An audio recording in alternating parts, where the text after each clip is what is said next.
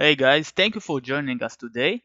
In today's video, I am going to show you how to integrate Elementor with Aweber to collect email addresses and leads. Plugins for WP.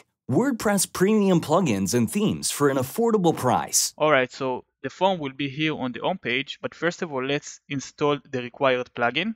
So navigate to the back end of your WordPress website, into plugins, add new, search for Aweber for WordPress, and install this plugin over here that was made by Aweber. Click install, and when you're done, click on activate. Great. Now navigate to the new Aweber tab that you have here on the left side, and you will need to connect with Aweber by clicking on the Get Started button. It will take you to the Aweber screen where you will need to enter your credentials, your email and password, and then click on Allow Access. It will create an authorization code for you. Just copy this code, go back to your WordPress website and paste the code over here on step number 2. And when you're done, click Finish. If the connection was successful, it will just take you to the Advanced Options tab over here. You don't need to do much, and we can move forward to actually integrate Elementor forms with Aweber. So let's go back to our homepage where we would like to host the form, and here we'll click on Edit with Elementor. And we have two ways to integrate Elementor with Aweber. The first way is by using the Aweber new widget that was added to our Elementor library. That's a good option if you don't have Elementor Pro because it's a free option. And the second option is by using the form widget of Elementor Pro, and I will show you later how to do it. But let's start first with the free version with the Aweber widget option. And here on the left side, you will need to decide to which list you would like to add the subscribers to. And you also have to choose the form that you would like to display. Right now we only have one form, which is the default form, as you can see here. However, if you would like to customize the form with your colors or to add or just remove fields, you will need to log into your Aweber account, navigate to the Sign Up Forms tab, and then click on Create a Sign Up Form to create your customized sign up form. And after you create it, you will be able to choose it here in Elementor from this list over here, and it will display the new form. When you're done, just click on Update to publish the form.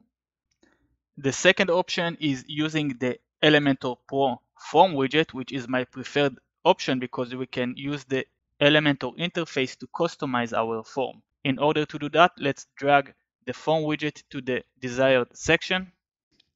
Because it's a lead capture form, we don't need to have this message field over here. Therefore, I'm going to delete it by clicking here on the X icon. And now I'm going to expand the actions after submit option. I'm going to delete the email and I'm going to choose the Aweber option over here. After I did so, a new Aweber tab will be added below this action after submit. I'm going to expand it, and here I can choose to which list to add the subscribers to. And also I can add some tags in order to segment the lists. Then under the field mapping section, I will need to match the form fields with the required Aweber fields.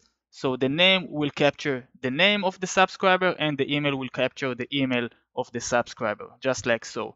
After you finish set it up, design it and customize it the way you want, just click on update, and now we can move forward and test the form to make sure our subscribers are being transferred to Aweber. So let's do that. I am going to fill the form with random data, name and email, and I'm going to click on send. If everything was set up correctly, this new name is supposed to be transferred to Aweber and I'm supposed to see it in our subscribers list. So let's go to our Aweber account, here into the subscribers tab, click on the edit today tab, and I can see the new name added successfully over here, and the form is working perfectly fine. Alright guys, so if you have any questions, make sure to leave us a comment here under this video, or go back to our blog post. You have the link in the description down below. You can leave us a comment inside the blog post and I will respond way quicker that way. Thank you for watching and I will see you in my next video.